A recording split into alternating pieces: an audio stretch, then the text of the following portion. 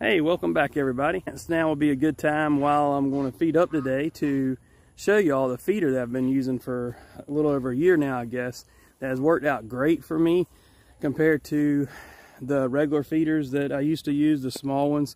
Here's what I used to use, and they do a good job for what they are, I guess, you know, but once your flock starts growing, it's kind of hard to keep up with these.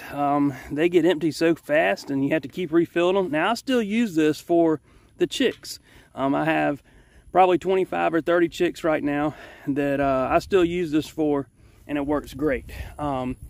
But for all my other ones, the flock has grown and I have chickens, ducks, and geese, multiple different types. I'm kind of going through some breeds to see which one fits me the best as far as here on this homestead.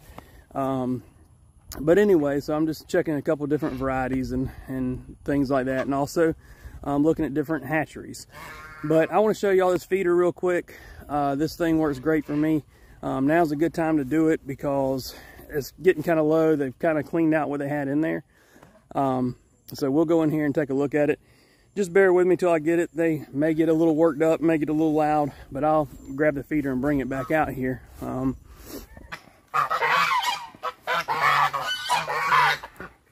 you see, I got some African geese, got some New Hampshire Reds, some Brahmas, and that's some Mystic Onyx chickens. They're different ages.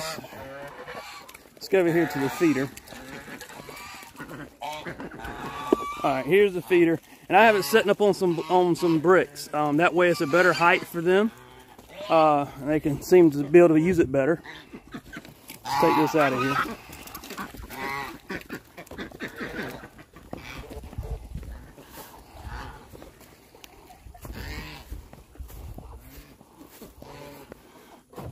Okay.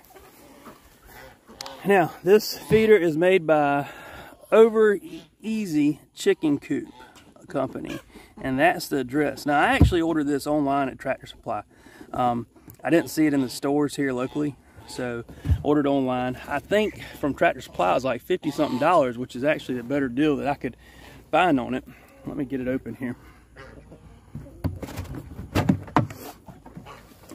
As you can look in there, it actually has a trough there where the feed goes down in. It's lower than where they stick their head, so the feed can continue to go down and they can get to it. And it has this awesome lip right here on the front, and that's been keeping the rainwater out.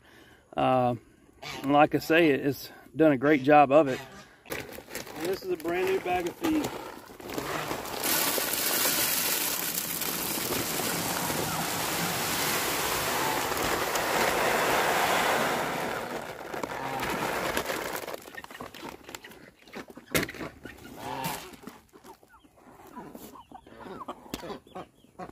And that's no problem to hold that whole bag. Actually, I filled it up before. Well, there's probably, you know, 5 or 10 pounds left in there, and it still was able to hold that full bag of feed.